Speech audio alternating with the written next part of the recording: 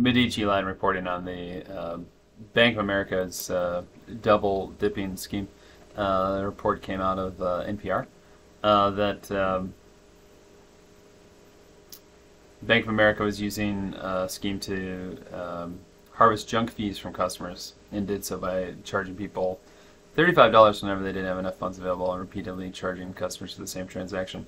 Again, this is the huge privacy and financial difference between healthcare and the rest of the economy. It couldn't be more stark. It's not even possible to bring up a patient account without a compelling medical care reason. Bank of America can be held to a medical sect. They can be held to medical laws. So again, the rest of the economy. We've held physicians to this, and other healthcare workers to our privacy law. Our privacy law should apply everywhere. The Europeans have concluded the privacy law applies everywhere. The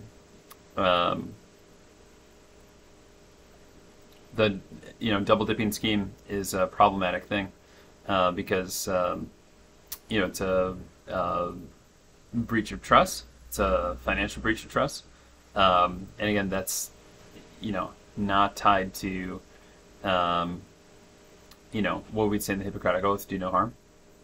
And again, those of us that are in the Hippocratic movement, when we look to things like this double dipping scheme that Bank of America did, it's just part of what the emotion of disgust that people are experiencing is that my physician group or my hospital has so much higher moral standards than this, and our industry has held this so much higher moral standards than this. And the right solution is to say Bank of America isn't allowed to practice riparian law. What's riparian law? For those of you that know real estate, there's riparian means access to the sea, and this is a pirate style business. The double dipping scheme is riparian. It's put your hands up and give me all your money. And they're sticking people up on a digital ledger that the patient doesn't have full visibility on, and doing it while accessing their account without a good predicate for doing that. And in healthcare, this brings up this need to have a registration system with 4 new medical sects.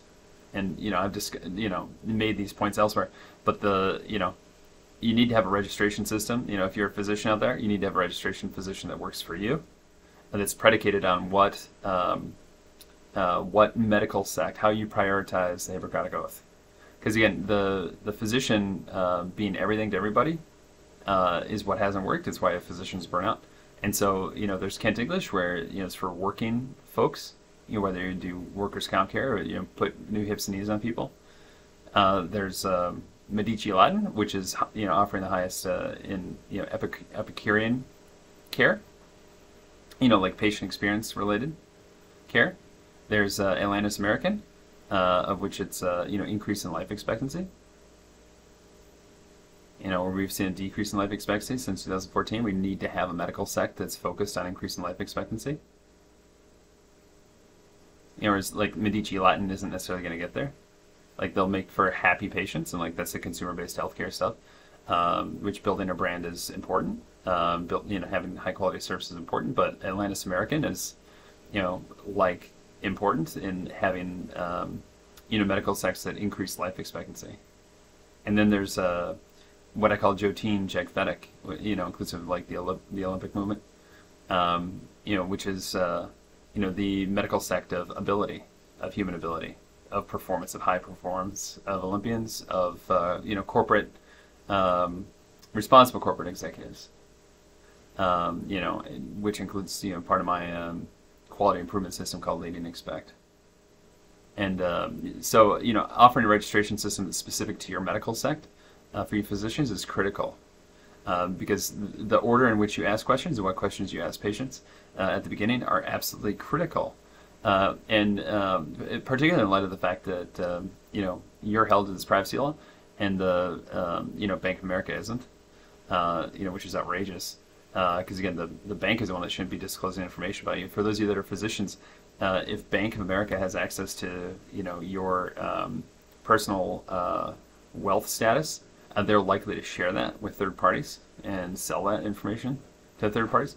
Again, a physician's not allowed to do that, and we have this fundamental belief that every participant in the economy needs to be attached to the Hippocratic movement, be attached to being superior in horses, accept the do no harm pledge, and any one or more of those four medical sects.